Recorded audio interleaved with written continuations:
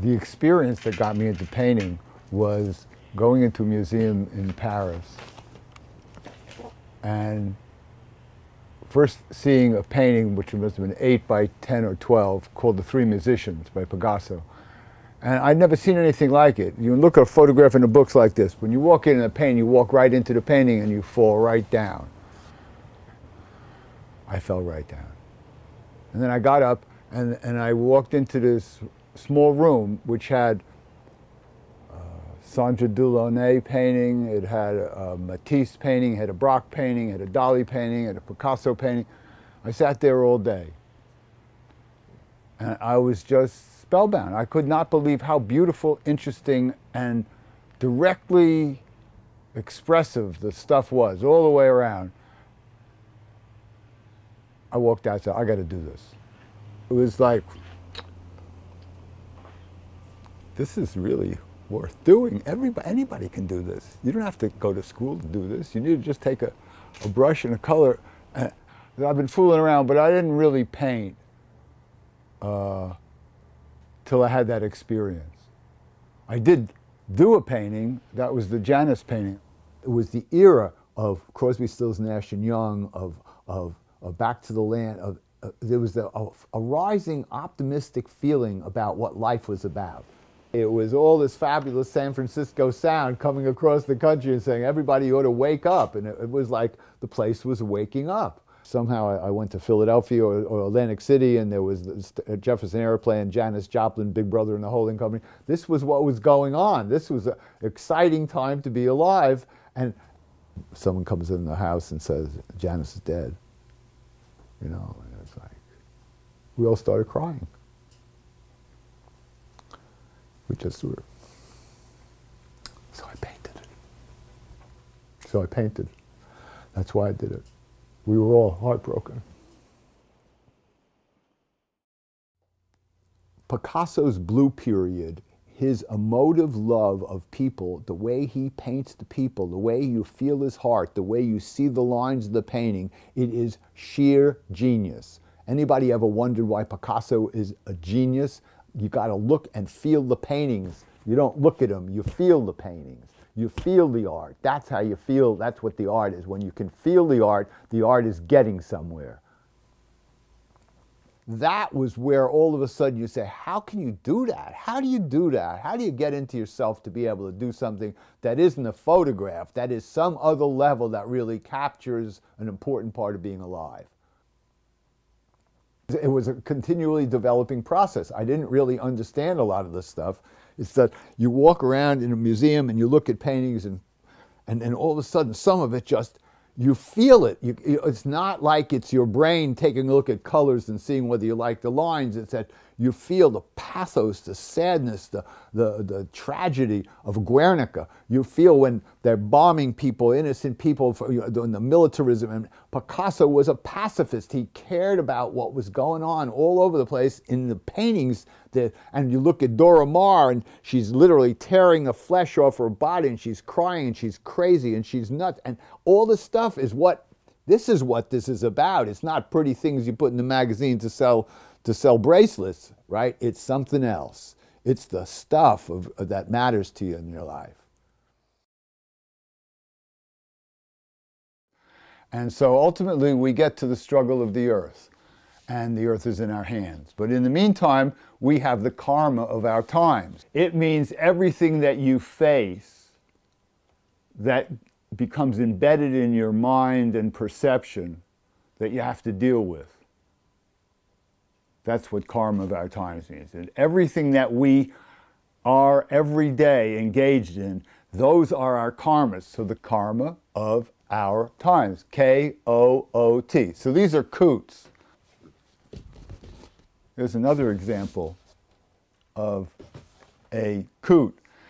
And as I look at this, there's a lot of things like Egyptian, Assyrian, Greek, some of the overlays of different, wow, I can't even believe he did this, huh? There's a deer right over here. And so one could say, well, how many folks are in this painting? If there's 1, 2, 3, 4, every one of us has seen more people like this in a month usually. Do you remember any of them? No. Do you remember some of them? Maybe. 637. So there's a lot of folks in these paintings, right? All of a sudden, the paintings are deeper than you might from a distance see. When you step into them, they have a whole nother story. And here's a good example of another coot. And this coot is the texture of community. Each one of these compartments is a separate scene. I mean, for example, here, I mean, when I get a side view of a face like this, so that all the figures here are inside this head, right? So sometimes the painting gels at the very end that the major pattern emerges of the whole thing. Others, it never happens that way. And until you get into the painting, you don't even have any idea what the painting is about, which I think is valuable because most of the time, photographs give you, people look at photographs, click. They don't jump into the photograph at the next level, and they don't jump into paintings at the next level. But this says, you got to look in to find out, which is what it is. You got to look inside to find out what's going on. You got to figure out, what is this about? And the answer is, I have no idea what this is about. This is a coot. It's karma. Everybody's immersed in it. And it's sort of saying, this is what's going on in the society right now. There are waves of karma, of all sorts of attitudes and that are not healthy for a sustainable world and for a sustainable society. And if we don't look at some of these things in a way that is other than ways we've looked at it and decided about it, that's what art is about. It's saying, open the door, take a look. Why not explore something else? But part of the coots really are the struggle for the earth, because that's the karma of our times. So this one, those four figures, Ringo, John, Paul, and George, right, were the Beatles. And the whole thing was about ascension. Can we ascend from all the karma? Can we actually solve the real problems that we have on the world? The Beatles were incredibly good for us. They expressed all the positive part we needed after living through the Vietnamese War and constantly struggling with the war machine every day of our lives. More people going to fight, more people getting weapons, more people building more weapons, more people poisoning the earth to be able to get what? So the struggle for the earth is the struggle with the military, the struggle with totalitarianism, the struggle with religions that believe that the only people that matter are their people. And on and on and on, and we are still in the middle of the struggle. I am immensely and continuously influenced by Bob Dylan and the Grateful Dead. Every moment I'm alive, all the time, when I paint, when I think, when I garden, all the time, I am influenced by them. It's the words, it's the music. I listen to, you know, Desolation Row. When I was in a laboratory in the Institute of Cancer Research in Columbia University in Manhattan, of Desolation Row. I'm listening to this song. I'm mixing up nucleic acids and radioactivity and fluorescence and putting together enzyme assays and putting them in a scintillation counter. And 20 minutes later, I'm listening to the same song, and I realized I'd never heard anything like it. I didn't know what happened. You know, it was like a magic wand went bing, and all of a sudden your mind opened up and you realize there's something there. This is not science. This is something else, right? I've learned from Bob Dylan, right? That changed my life. But so that's Shelter from the Storm. Oh, this is nice painting. Wow. This is called Extinction. So what we've been talking about is this is the 6th major extinction going on right now. And what we'd like to avoid is having it wipe out all the mammals and all the angiosperms and all. You're not going to kill life on this world, no matter what you do. You can set up as many bombs as you want. You're not going to destroy viruses. You're not going to destroy bacteria. You're not going to destroy microscopics on all sorts of issues. But you will destroy everything you love that you know about life. And we're in the middle of the struggle of just that issue. Can we finally wake up and know that we do not need to use petroleum products to run automobiles?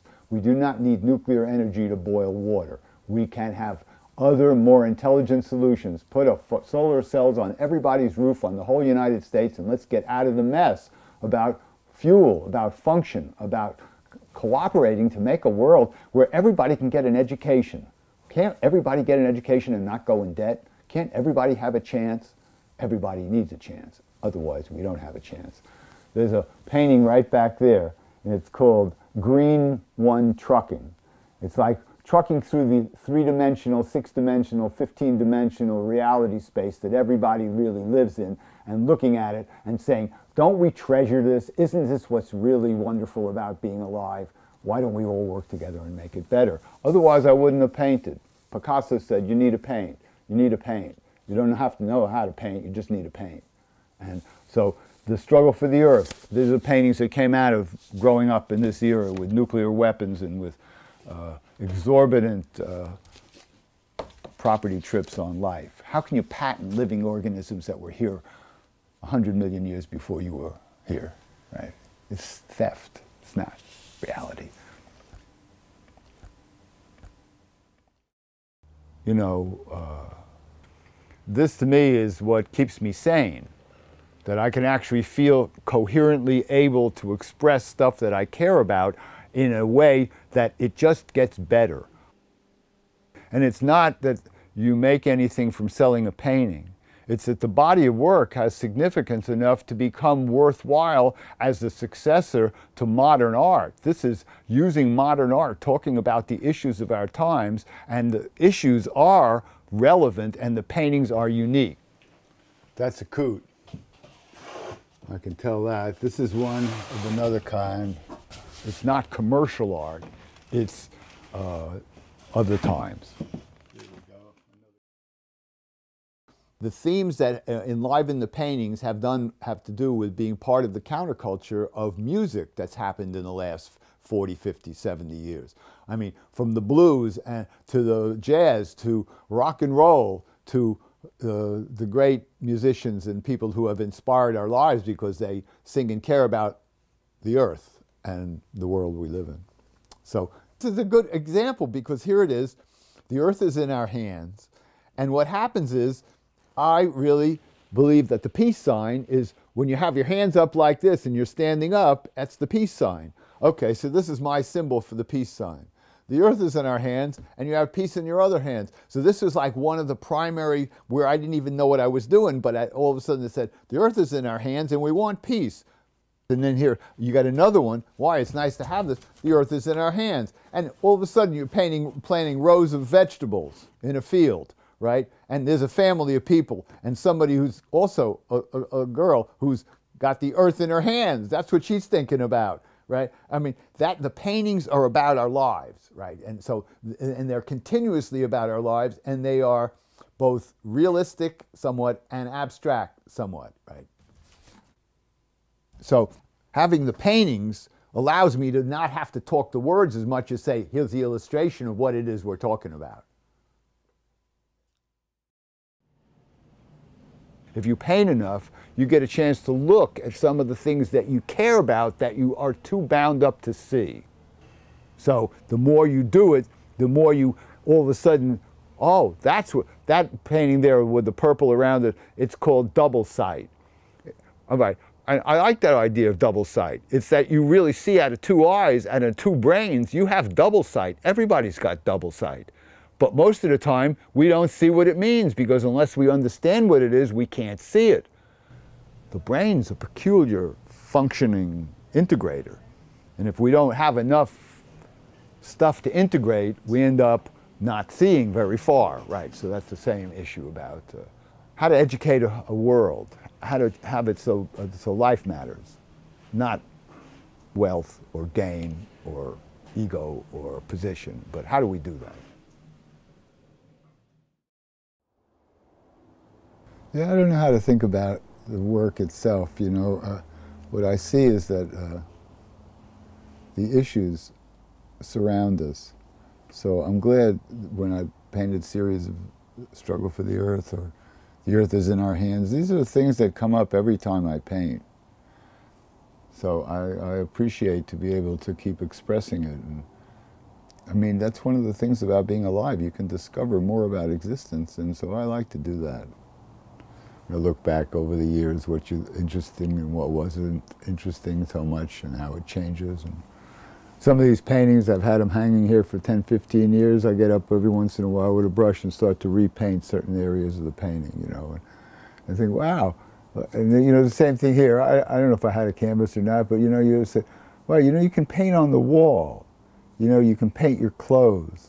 You can express yourself, you know, and I like that, you know, because I see that most of us become audiences to other people's work rather than in their own right do stuff that makes them have more self-esteem and interest in being alive.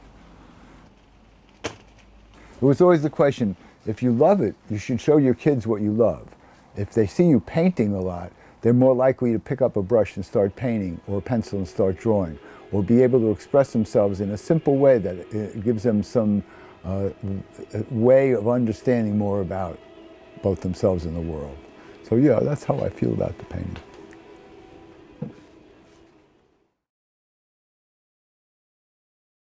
Certainly a lot of the early days when you went to a Grateful Dead concert, everybody in the whole room got along. It didn't matter what your politics were. None of that mattered. Everybody got a great feeling of being alive together. What has happened to us? Now we worry, we strive. There's violence everywhere you look. There's bragging about weapons, and there's more. There's pride in torturing people and killing. We have lost the way.